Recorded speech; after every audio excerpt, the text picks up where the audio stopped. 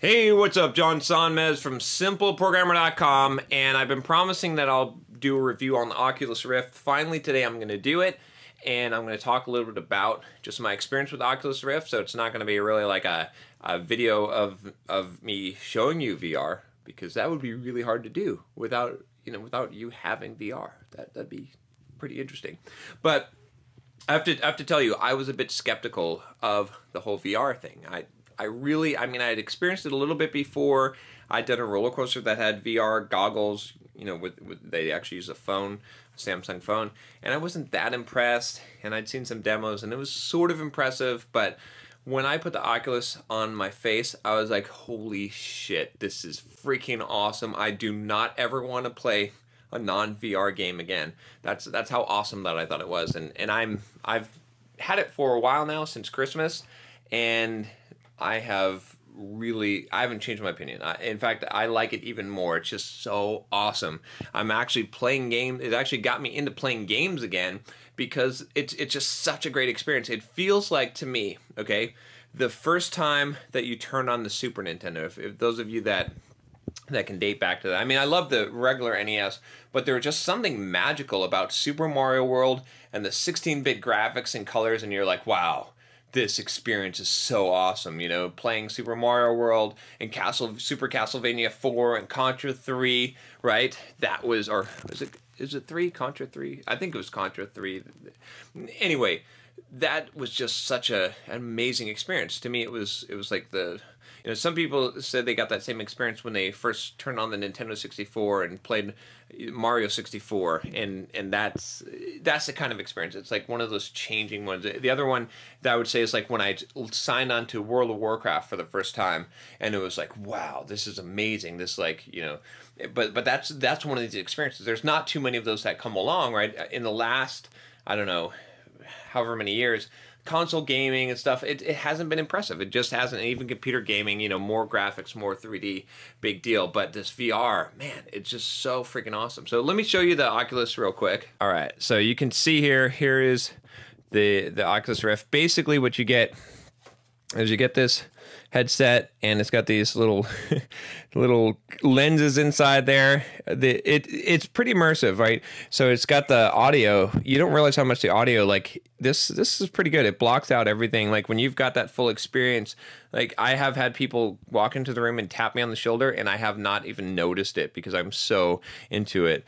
It also has this little thing. This is what you hook up via USB, and it will detect the Rift and where your head is and your head movement. The Rift itself, you have to connect via the HDMI, and then you also have to connect a USB. So there's two USB connections between the sensor and the headset itself.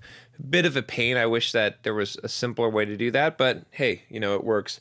And the cool thing about this, the sensor is really works. This one little sensor works really well. It tracks your head movements like perfectly, and that's the one thing I think that I wasn't prepared for. Like when you think about VR, I think a lot of times you don't think about how the head tracking is going to work and affect the gaming experience. Also, one thing, I'll talk about that in a second, but you use usually an Xbox controller. They also have another controller that you use that I haven't used, just a regular controller that comes with it. But you can also get these touch controls. I forget what they call them. It might just be touch. I played with this a little bit. One of my friends brought them over. I'm probably going to buy some, but in order to do that, you also need another one of these things, and they actually recommend 3 sensors. But it's pretty awesome the first time that you see your hands in a game. So anyway, what I was talking about is basically like what you don't realize, what I didn't realize with the VR, was when I put that headset on, that like when I move my head, it's not just that you're seeing around you, which is pretty awesome, but like you're pointing. So you actually, the controls and the menus and some of them, like it knows where you're focusing, and so you can actually like control a cursor by moving your head, and it's not strained at all. It's like so natural. It feels like it's one of those things where, okay, so here's the best way I can describe it, right? So how on a joystick, right, on a controller, A lot of times, like let's say you're playing a Zelda game or something, you've got one of the sticks that controls your head movement, like where you can change the camera angle. Well, in VR games, your head controls your head movement, right? So you don't have that. The camera angle's changing automatically. So it's almost like it's one of those things where it becomes an abstraction, right? This is like that magical thing that happens where it just feels natural, it just works. And that's one of those things. It's one less control. So you're more immersed in the game because it's one less control that you need. It's kind of hard to describe, but I mean, you still got to move around. When we get that part, I think that will change the game as well. But that's the other piece of this is the hands. So I didn't realize this. Like I said, I want to get the touch controls, but when my friend brought them over, when we hooked it up, when I first saw my own hands in VR, it was another one of those amazing experiences. Like, just felt so natural. It's unbelievable how natural it felt. I actually punched my freaking microphone because I didn't realize that I was in the game. Like, I wasn't aware of my space. I didn't think that would happen to me. So anyway, I'm really, really excited about this technology. I mean, and these are, like, the resolution on this, I think, is 1080 by 1024. That's shit. That's shit resolution. Can you imagine when we get really high def VR? It's going to be insane. It just blows my mind. I'm so sold on this technology. It's so much fun. I'm really having a lot of fun. Even platformer games. You know, let's talk about the games that came with Oculus. It came with a platformer game that's basically Mario 64. It's like Mario 64, and it's pretty fantastic. Like, you wouldn't think that type of game would benefit from VR, but it totally does. Like, it puts you in a camera perspective, and you can look over cliffs, and it feels like you're right there, like watching the character. It makes the whole experience that much more immersive. One of my favorite games I played so far is a game called Chronos, which is this RPG that has fantastic graphics. I was able to turn them all up to ultra thanks to my super beefy laptop. You can check out the review I did on that here.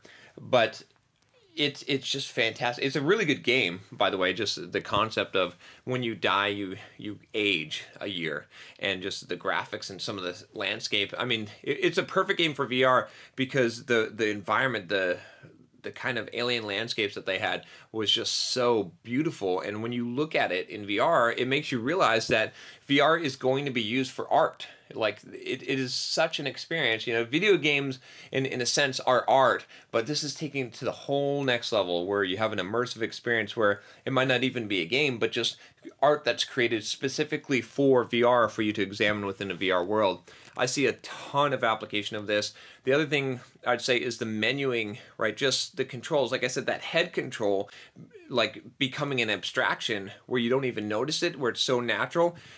Some of the games and some of the programs for VR use that as a menu navigation, and so it just works so perfectly because you could look around the room and point to different things and basically select menu items by essentially directing your focus by looking at them, and it just makes so much sense. It's one of those things that just naturally clicks. So I'm really sold on it. I like the Oculus. I know there's some competitors out there to the Oculus. You can, of course, check out the Oculus here if you want to buy it, but I've heard that the Vive is pretty good as well. Maybe better, I don't know. But trying to think what else there is. Oh, then there's PlayStation VR.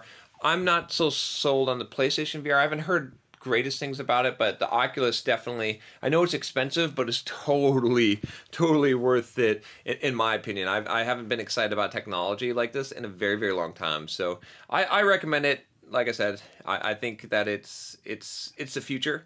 In my mind, it's very clear that, when you find something that is so much better than everything else, where it creates that experience, that Super Nintendo experience, like I said, I think that there's no way that we can go back. This isn't like 3D television where it was a gimmick and everyone's like, oh, okay, that was fun for a little bit, or the Wii remote on the Wii controller. I believe that this is a total game changer, and this is the future. I'm pretty sold on this. One other thing I would say about this is that I did get a little bit sick the first time I put this on. I think my tolerance has climbed. I think it takes some time, but I would get sick within about maybe 5 minutes or 10 minutes. Now I can go like an hour and a half without really getting sick, but eventually I have to take the thing off because it does tend to make me a little bit sick. I think you build up a tolerance for it, except, you know, I did try a racing game, and that I couldn't even do that for like 2 minutes. I was just hosed. Anyway, there you go. That's my review of the Oculus Rift. I think it's pretty cool.